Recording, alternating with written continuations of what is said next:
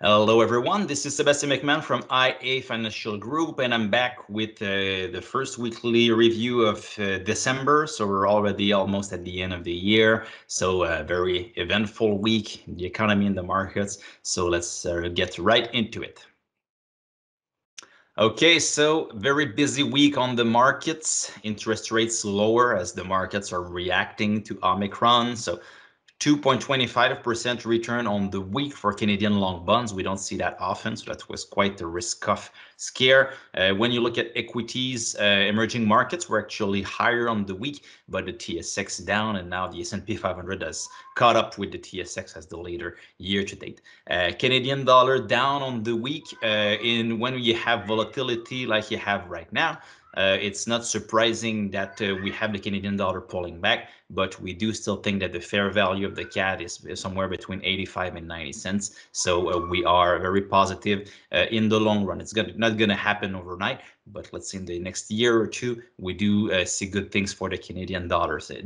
And one of the main reasons is the labor market, and we did have some data this morning. The November report was stellar in Canada. We're beating expectations by a factor of 4. Expectations were for 37,000 jobs added, and we got 153,000 new jobs. So that was quite a beat here. In the US, the jobs recovery is stalling with the part.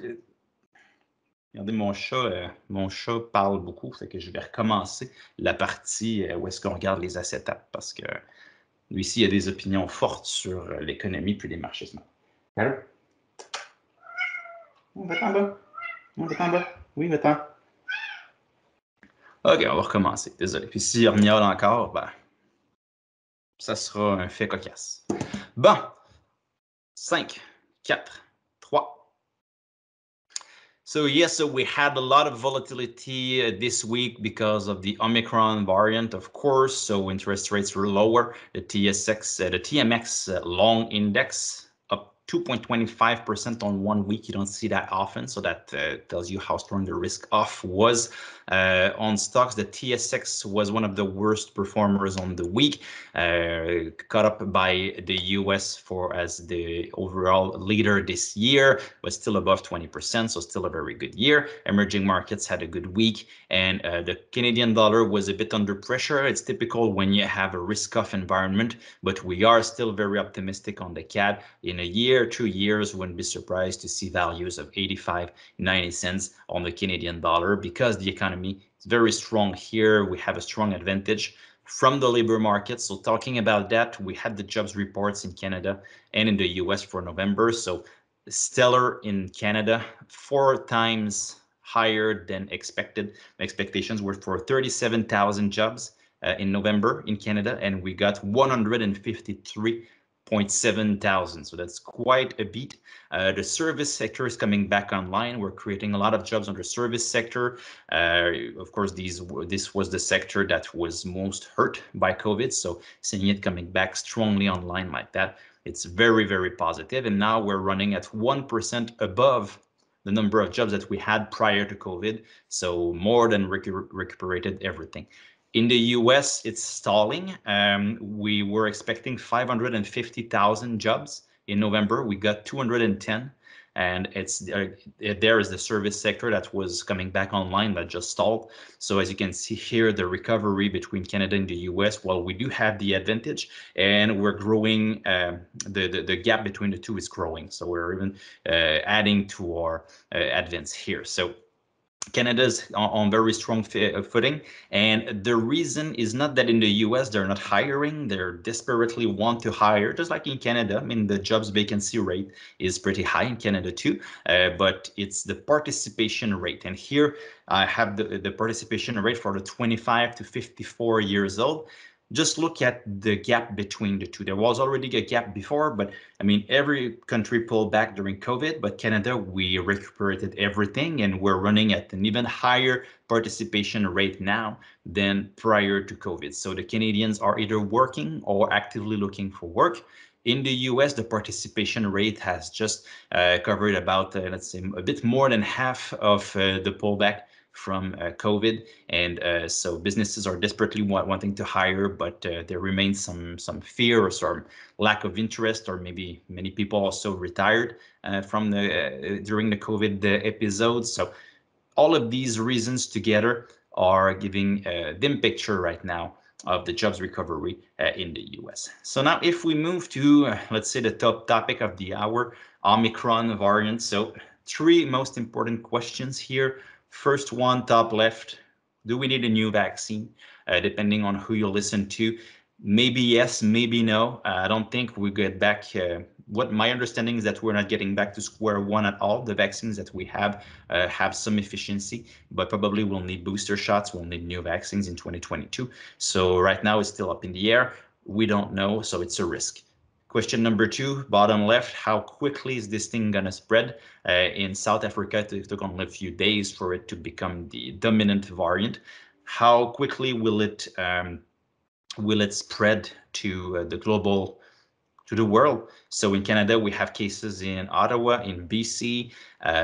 We have cases in many countries in Europe. We have cases pretty much everywhere around the world. So one thing that we learned from Delta variant is that when it starts to spread, a variant, you can't really stop it. So let's see how governments react to this is going to be the most important issue. And on the right, you have how severe are the cases right now. I'd say that the anecdotal evidence that we start to hear in the media seems to suggest that it's not too bad. Actually, it could be a good thing for this pandemic if we have something that spreads quickly but is not doesn't create too severe cases, too many severe cases. That could be good for the hospital system. So we'll see. But right now, it's a lot of uncertainty, and markets don't like uncertainty, of course. So a few things that we know right now is that, well, Europe it was already moving towards going back to lockdown pre-Omicron, so this should accelerate. So Austria was already in lockdown.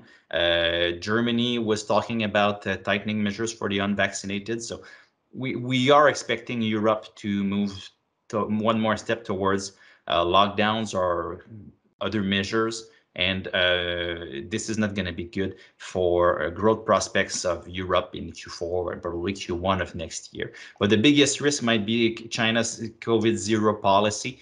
In China, they don't want to have anything to do with COVID. So if you have a case somewhere, then they're going to shut down the region, test everyone. Everyone's going to be locked down at home. If there's a case in an industry, they're going to shut down this industry. The example here from the Shanghai Disneyland. And so there was one tourist that tested positive.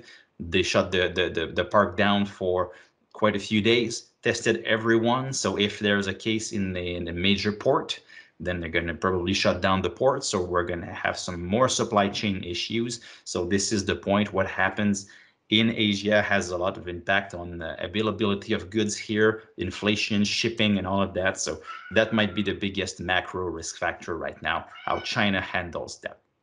So for the financial markets here, sorry, my cat has some strong opinions about about China and COVID. So on Wall Street, volatility had been elusive for a good while, and of course, we tend to have short memories, so probably some retail investors forgot about volatility being, a feature of the market. So this chart here from the Wall Street Journal, if you look on the right, the stick that you have there, it says that, well, we had 5 consecutive days of absolute moves of plus 1%. So that means pullback of more than 1% or rebound of more than 1%. So we added into 5. So that was the first time since late 2020 during the election period when we had that. Before that, you had to go to, of course, the big COVID episode of February and March 2020. So it's something that we hadn't seen in a while. So volatility had been elusive. And another way to show it on this chart here, so just a cumulative profile for the median year in black. So from 1999 to 2020, and you just add, well, this line goes up by 1 every time you have one day with a move of plus or minus 1%. So usually in a median year, you have about 70 of these moves, and the trajectory seems to be pretty smooth. So during the year, you have these days left and right, so they just add up all the way to 70. And the blue line here in 2021 shows that we had a normal year volatility-wise early in the year, but during the summer, pretty much stalled. The calm came back, and now the market was kind of surprised by coming back of some more volatility. Volatility to the upside is always good. Volatility to the downside, it's a bit different. So it was a very calm year, and then volatility it's really a feature of the markets, and it was elusive. So let's not forget that volatility is part of this game. As institutional investors, here we were already more careful, more neutral since the summer months. Mentioned here many times, and we started to react to the Omicron news last Friday, remove some risk where there was some risk. So neutral doesn't mean that we don't do anything, we just measure our bets, and we reduce the amount of risk in the portfolios, and we reduced it even further in the last few days. And one thing that pushed us to be a bit more worried or wary about what was going on was the marked divergence between the fear indices. If you look at the stock market, the blue line is the VIX index. So that's the fear index of the stock market.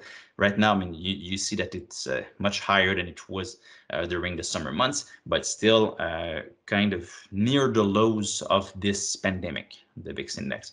And the gray line is the same idea, but what we see for the bond market. So the fear index for the bond market, and it's through the roof, and it's at near the highs of this pandemic. So we see that one big market has investors being very worried, and the other one not worried that much.